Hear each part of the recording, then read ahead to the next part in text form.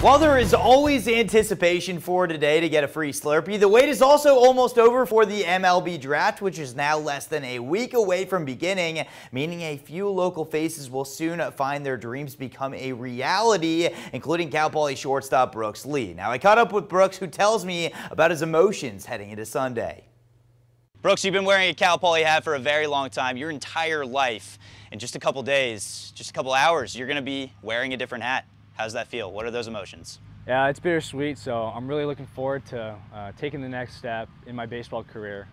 But as everybody knows, there's a big emotional tie to Cal Poly and San Luis Obispo, and especially for playing for my dad. And I get to have my family in the front row watch me play for a lot of different games. And they'll be doing the same thing in a few years at the major league level. But it's something that I'll cherish forever. And I was very, very happy to play for my dad.